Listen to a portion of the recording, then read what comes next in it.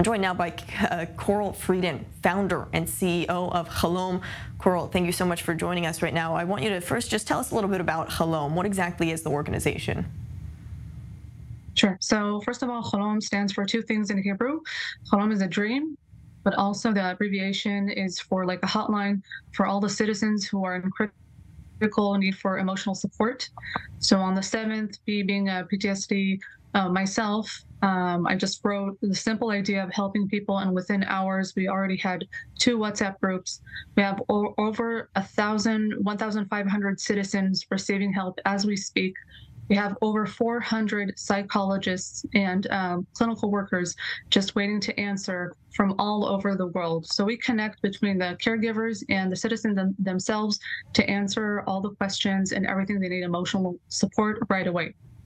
You mentioned you yourself suffer from PTSD. How has this all impacted you? And tell us a little bit about your own personal story. Right. So I lived in the States when I was younger. There was an earthquake in '94, but the most traumatizing thing was when I was a paramedic in the Army.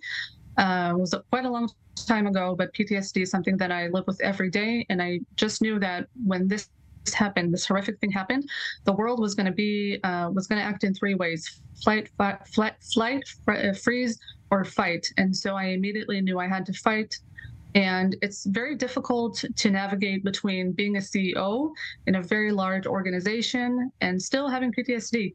But I think that's like our secret weapon as, Israelis, that we're very, very strong and connected.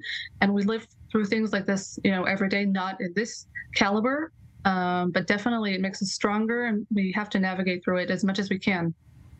You mentioned something, which is the unfortunate reality that Israelis have experienced many different terror attacks, many different acts of hate against them. However, what you're seeing is the grief and the trauma this time different than in the past.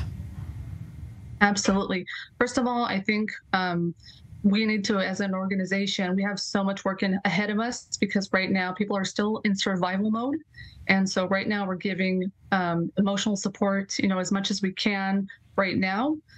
We've never seen this kind of caliber. I'm telling you, every 3 to 5 minutes we get a parent saying that their daughter is throwing up, they can't sleep, they can't function properly. I'm not talking about, working or anything that the mind is evolved. We're talking about like simple things. And I think we're doing the best we can. Everybody's volunteering, nobody's getting paid right now. And we feel like collectively the grief that we can't even, go over the grief right now because we're in such survival mode.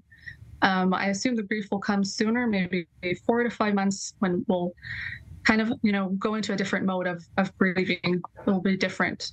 We are in survival mode right now, and I think that makes it even more difficult to even access our grief and our trauma. So when looking for help, is it the best time to do it now, or do we need to keep pushing forward because we are still in this active state of war and reflect on the tragedies later? What's the healthiest option? That's a really good question. Many people think that they can turn to anyone to find help, but the truth is when you have trauma, you need to act pretty fast and go to the right people. We offer clinical psychologists and social workers that their specialty is in trauma. So I encourage people, do not wait, because then it escalates. You need to find the help right away. We have an online 24/7 help, different ages, different languages, if you want to text. So we have all these different options, and not to wait, because the moment we wait, it escalates, and then it becomes a lot harder to take care of. You can see all of those resources on your screen right now. Coral Frieden, founder and CEO of H.A.L.O.M, thank you so much for coming and sharing the ways that people can and should be getting help right now. Thank you.